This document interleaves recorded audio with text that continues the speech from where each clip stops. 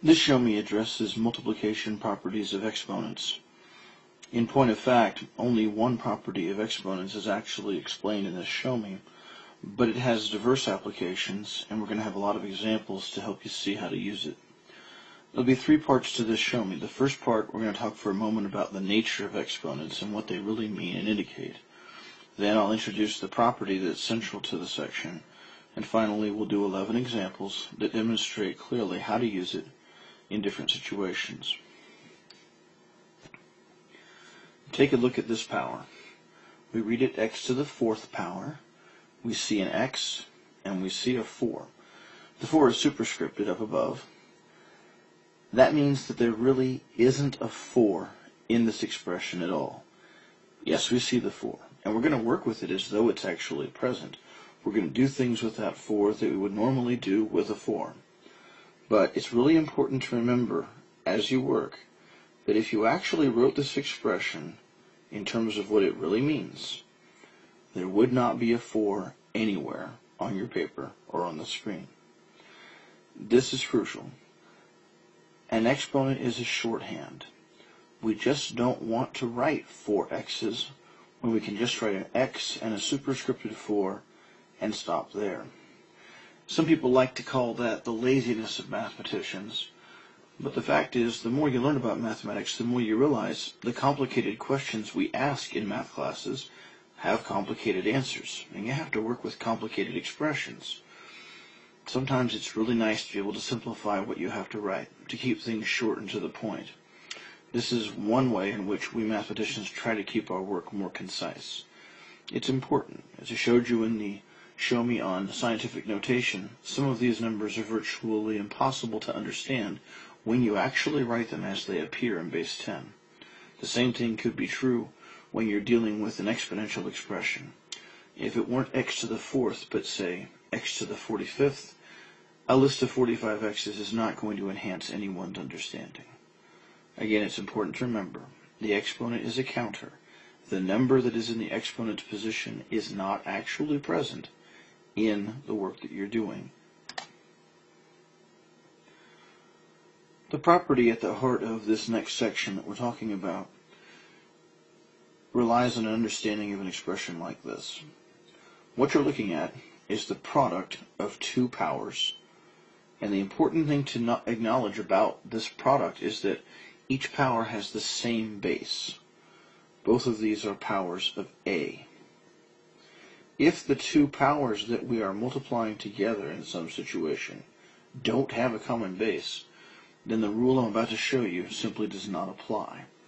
So before you try to use this rule, you must check carefully and make sure that the expression you're dealing with has a product of two powers that have the same base. If they do, then you can simplify that product by simply adding the exponents. As I said in the previous screen, we're going to treat these exponents as though they are actual numbers that are present in the work that we're doing, but they are not actually present. Consider an example. 4 to the third times 4 to the third. Well, this property says we can add the two powers, two exponents together. Well, why can we do that? Let's write these out and see what it really looks like. This first expression is 4 times 4 times 4. And that's being multiplied by 4 times 4 times 4. We know from our previous work in algebra that multiplication is both commutative and associative. It doesn't matter what order we multiply 6 factors, as long as they're all being multiplied together. So we can dispense with the parentheses, and what we're really dealing with is 4 times 4 times 4 times 4 times 4 times 4, which is, of course, 4 to the 6th power. This property is nice because it allows us to dispense with all this other work and just go right to the point. 4 to the third times 4 to the third is 4 to the 6th, because when you multiply 3 4s together with 3 other 4s, you are multiplying 6 4s together, and there is no need to write them all out in order to simplify that expression. Now it's time to hit some examples. Consider 5 cubed times 5 to the 8th power. As in the previous example, we are multiplying 3 5s by 8 more 5s. We are multiplying 11 5s together. So we can simply write that out this way. In similar fashion, this will apply to other situations where you might have a question. Does this apply to negative exponents? Let's do the long work first and see. 2 to the 4th is, of course, 2 times 2 times 2 times 2. 2 to the negative 7 means that 2 to the 7th power needs to be written on the bottom of a fraction. That turns this into a fraction in its own right. On top, you'll have the 4 2's that came to us from 2 to the 4th. On the bottom, in the denominator, you're going to have 7 2's being multiplied together.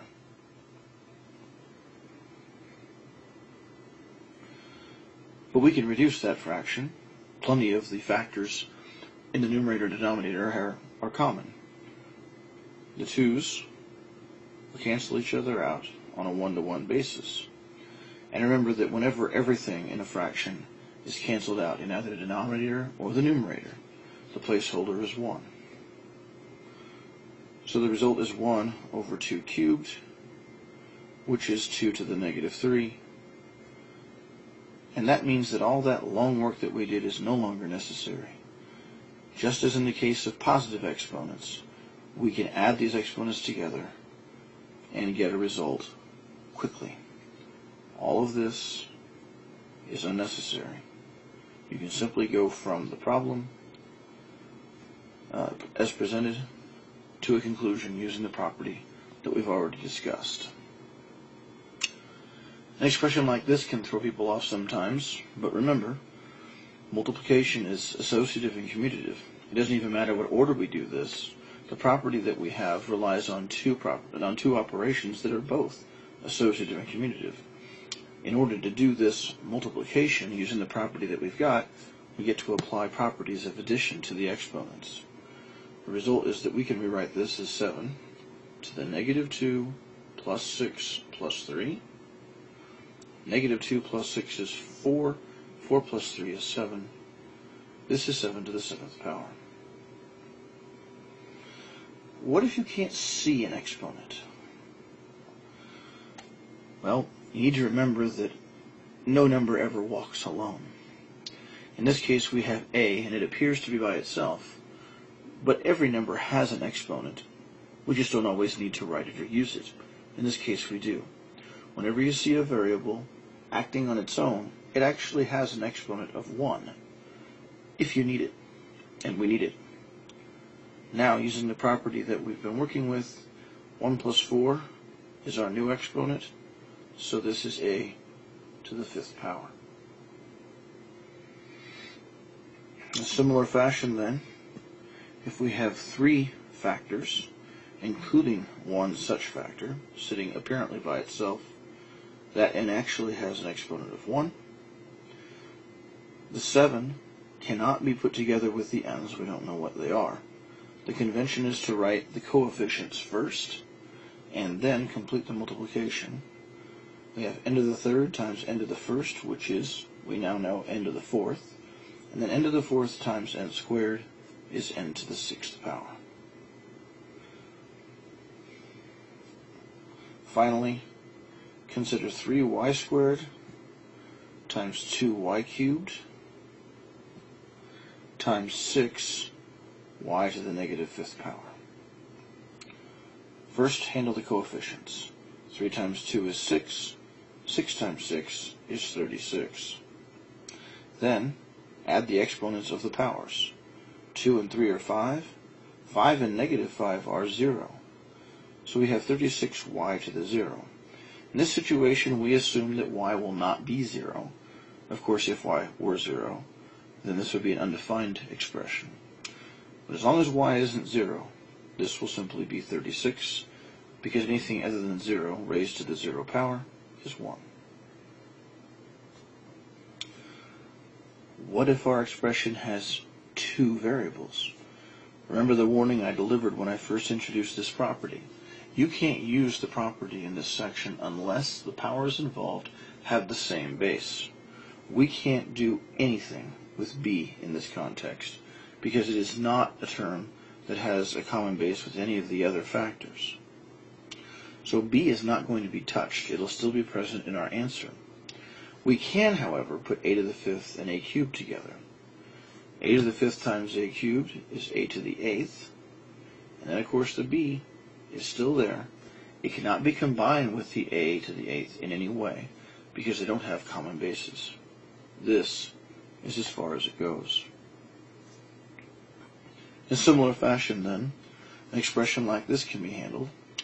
First, do the coefficients. 2 times 7 is 14, and 14 times 2 is 28.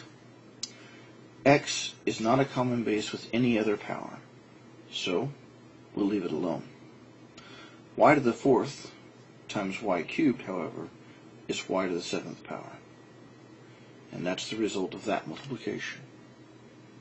Finally, consider m cubed times n to the negative 4 times 8m. Well, first of all, no variable walks alone. M has an exponent of 1. Second of all, we are not going to be able to put n to the negative 4 together with the m's in any meaningful way. It's just going to be carried along because n is not a common base with any other factor. Always do your coefficients first. 1 times 8 is 8. M cubed times m is m to the fourth. And then n to the negative 4 is simply along for the right at this point. Do be careful. If your instructions say to simplify, in many texts that means not to leave any negative exponents in your answer. To me, this is a great answer. But in some texts and courses, the instructor or the book will want you to take it one step further and write that as 8m to the fourth over n to the fourth, which is also correct. These two expressions are equivalent. The only reason I'm showing both to you is that some instructors prefer one over the other, and you need to know that and adapt to it as necessary. Now that we've got this property at our disposal, it's easier to manage the process of multiplying numbers that are in scientific notation. To proceed here, remember that multiplication is associative. In theory, I can put any two of the four factors you see in front of you together. Since we're working with scientific notation, however, we want to put the numbers that are at least 1 and less than 10 together, and we want to put the powers of 10 together to try to maintain the format. It's always best to respond to an exercise, question, or problem in the context in which it was given. If you're given an exercise where you have to multiply numbers that are in scientific notation, you should make every effort to give a response that is in scientific notation. So to start with, we're going to take 7 times 2.8. That's 19.6. Then we're going to take 10 to the 5th times 10 to the 4th. That's 10 to the 9th. We're not done because this number is not in scientific notation. The number in front needs to be at least 1, but less than 10. Well, we can rework this situation to make that happen by moving the decimal point to a position between 1 and 9. When we do that, we make that first number 10 times smaller. To balance that, we need to make our power 10 times bigger. So the appropriate response is 1.96 times 10 to the 10th power. Here's our last example. Just want to make sure we know how to address situations with negative exponents. As in the previous example, we're going to multiply the front numbers, the first factors together, and we're going to multiply the powers of 10 together. So we start by taking 9 and multiplying it by 1.5, which is 13.5. And then taking 10 to the negative 6 times 10 to the negative 4, which is 10 to the negative 2, after adding the exponents. This isn't an appropriate response yet because it's not in scientific notation. The first number has to be at least 1 and less than 10. To make that happen, we should move the decimal point to a position between 1 and 3. In doing that, we made that first number 10 times smaller. That means we should make our power of 10 times bigger. Well, 10 to the negative 1 is 10 times bigger than 10 to the negative 2. A common mistake here is to have 10 to the negative 3. That actually makes it 10 times smaller. You need to remember that when you multiply 10 to the negative 2 times 10 to the first power, which is what you're doing when you make things 10 times bigger, you add the exponents. It should be 10 to the negative 1. Hope you find that useful. The examples are the main resource in this ShowMe because the property itself is simple enough to look at. In its application, however, there are a lot of little pitfalls you have to watch out for. Again, make sure you have common bases. And make sure you remember that if you don't see an exponent, there's still one there. It's a 1, and by convention, we don't have to write it. But if you need it, you probably need to write it in so that you can do your problems involving a variable to the first power. Finally, remember that after you've multiplied the parts of two numbers in scientific notation together, you still have to make sure that your response is in scientific notation, and be careful when you manage those exponents and move decimal points around so that you don't change the meaning of your answer. You can find more things like this, and you can ask me questions to help you with your homework and other problems at my blog at MikePoliquin.com.